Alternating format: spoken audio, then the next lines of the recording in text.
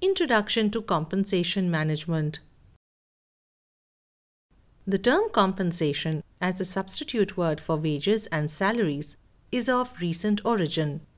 Pay or compensation represents an exchange between the employee and the organization. Compensation should be viewed as the strategic management of wages and salaries. Objectives of compensation. Equity. Compensation management strives for internal and external equity. Internal equity requires that pay be related to the relative worth of a job so that similar jobs get similar pay. External equity means paying workers what other firms in the labor market pay comparable workers. Inefficiency. The objective of efficiency are reflected in attempts to link a part of wages to productivity or profit, group or individual performance, acquisition and application of skills, and so on. Macroeconomic stability. It can be achieved through high employment levels and low inflation. Efficient allocation of labor. It implies that employees will move to wherever they receive a net gain. Principle of compensation formulation. External relativities. Market rates as affected by supply, demand, and general movements in pay levels. Salary. Salary relativities between jobs within the organization depending on the values attached to different jobs. Individual worth. The value of the individual's performance to the organization. Significance of employee compensation. To an employee, pay is a primary reason for working. For some individuals, it may be the only reason. For most of us, it is the means by which we provide for our own and our family's needs. Compensation is also important to an organization. It represents a large proportion of expenditure. Compensation is also significant in the operation of the economy. Let us understand compensation decision. There are three core decisions, those involving pay level, pay structure, and pay system. Supporting, there are three other decisions concerning pay form, pay treatment for special groups, and pay administration. All the decisions are influenced by a number of environmental and organizational variables. Examples of their variables are the economic, social or cultural, and legal environments, as well as the organization's structure and workforce. Here are the determinants of compensation decision. Compensation decisions are also affected by the dynamics of the particular organization. Employee pay must be consistent within the organization structure. Finally, compensation decisions are affected by the worldwide information highway. The social environment is changing dramatically following the entry of women into the workforce. Valuing diversity while taking compensation decisions is very important.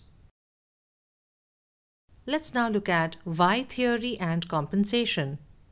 Victor Vroom formulated valence instrumentality expectancy, why theory. Valence stands for value. Instrumentality is the belief that if we do one thing, it will lead to another. And expectancy is the probability that action or effort will lead to an outcome.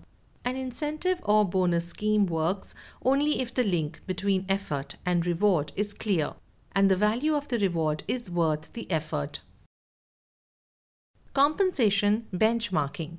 Xerox Corporation in US adopted a compensation benchmarking process with 4 phases. Number 1, planning phase. Number 2, analysis phase. Number 3, integration phase. Number 4, action phase. In each of these phases, there were action items that needed to be accomplished. Let us look at each phase in the next slides.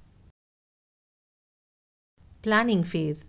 Issues that were to be addressed. What will be benchmarked? Who will be the benchmark companies? How will the data be collected?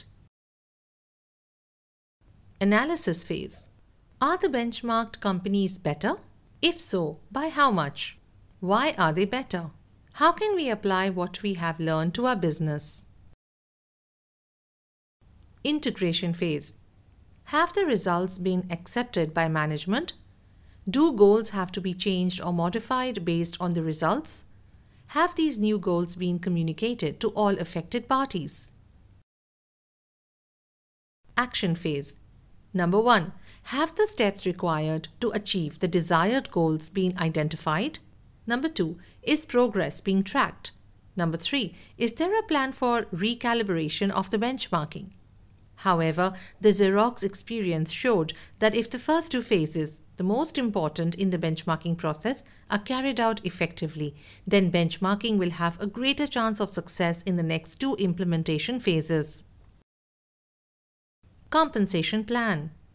A compensation plan is defined as the components of an organizational compensation. A well-designed compensation plan helps ensure equity within the organization. A suitably designed compensation plan, mixing both strategic and statutory perspectives, optimizes the cost of compensation and simultaneously helps the organization achieve its strategic intent. Mistakes in compensation designing. Number 1. First, an organization often finds it difficult to distinguish between a bonus and an incentive.